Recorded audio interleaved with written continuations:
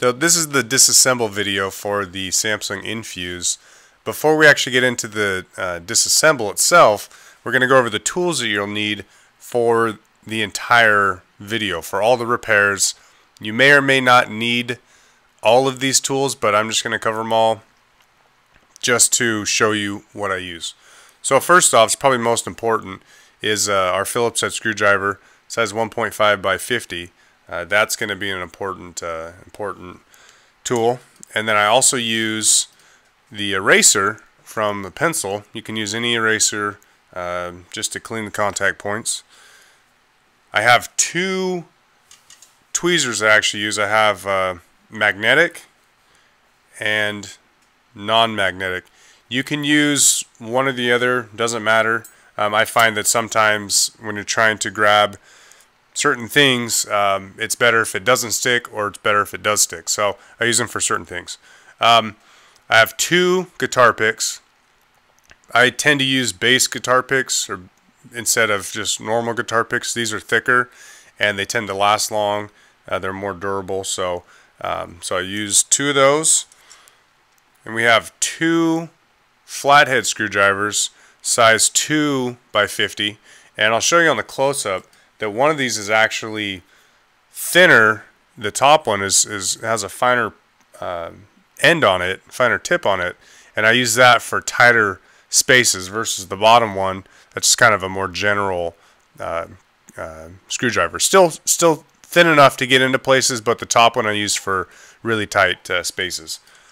So those, we'll go back to here, and I'll use the toothbrush for water damage repairs, or maybe cleaning dust and dirt out of the phone.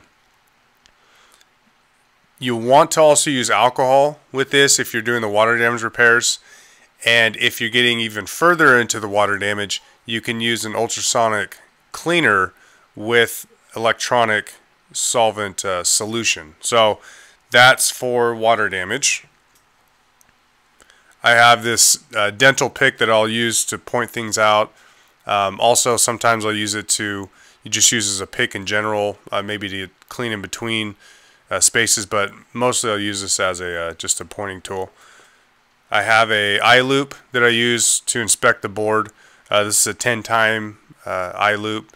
You can use, any. Sometimes they come in packs of 5 or 6, and they have different different strengths. This is 10 times. You use it for inspecting the board for water damage and certain repairs, just to make sure that you can see a little closer than the naked eye. And then for the charging connectors, SIM readers, those things I'll use in addition to my soldering station. I use a wick to wick off the solder off of whatever I'm trying to remove from the board. So this helps just to remove solder from the board. And then I'll also use a polyamide heat tape when I'm doing either the charging connector repairs or the switches. Anything I have to use the heat gun or the hair dryer for, I'll use this to tape the board to protect it.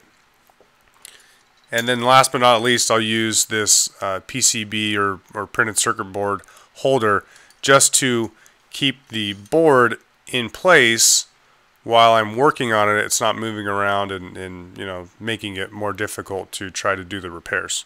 So those are the majority of the tools I use. If you have most of those, you should be fine. And again, you could probably find most of those on eBay or at your local hardware store, hobby shop, something like that.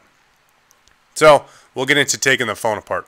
So with this, the Infuse, you'll want to flip it around and remove the battery door. So up in this corner, you have a notch, and you're just going to pinch there, slide it down, and that takes the battery door out. With the battery, you'll lift down here at the bottom, lift it upward, and slide it down, and that removes the battery. And then if you have either a SIM card or an SD card, your memory card, you'll want to remove both of those as well. Then to actually get into the repair, you're going to have 6 screws. 1, 2, 3, 4, 5, 6. you'll want to remove those 6 screws and set those aside. Now, one thing you'll want to do right off the bat is keep everything in order. I even go as far as to put the screws that I remove in a specific order, so I know what I've taken from where. You know, the last thing you want to have happen is you're taking the phone apart and then you go to put it back together and you can't remember what screw went where or how something went back in. And you'll find on some phones that you almost need to know exactly how everything went in, or you know, you could end up damaging the phone. So just from now on, just remember to keep everything in order. So in between the glass and the housing, you'll notice there's a small little gap, and actually starting the corner right here, I'll slide my pick right in that gap, and you kind of notice you get a little bit of separation. So once you do that, then I start playing leapfrog, and I'll just put the pick down in that corner and notice that the housing will start to separate, and then put the pick in that corner, take that one out, I put the pick in that corner, and as you kind of work your way down, you'll notice that you can separate the housing from the glass and digitizer unit. So once you get some separation, you should be able to slide your pick kind of down the side and release all the contact points, or all the points that hold it in place. And if you kind of want to do the same thing on this side, move it up, and should release that. There you go. So once you release that, then you can slide the top, just kind of wiggle it, give it a slide down, and that will release your board and LCD and everything from the housing. So you set the housing aside, and then here we're going to remove the board out of the phone. And from this point, once the board's out, you'll be able to do most of the repairs on the phone. So with that, we have one screw right here, we have another screw right here, and then we have the LCD cable, we have the ear speaker flex cable, we have the front facing camera, and we have the navigation cable right here. So we're going to remove these 4, being careful of the components on the board. The only thing you really want your screwdriver or your tweezers or whatever touching is just the underside of the cable itself, and then lift straight up as to not damage the board itself. So you have those 3, 4th one on the bottom, and you can just kind of give it a push back so it keeps the plug out of the way. You don't, when you're removing it, you don't want to have the plug in the way, and you'll end up damaging the plug, and then you may have to replace that. So we'll take this top screw out, and we'll take this bottom screw out, and then the last thing that we will want to do is the camera.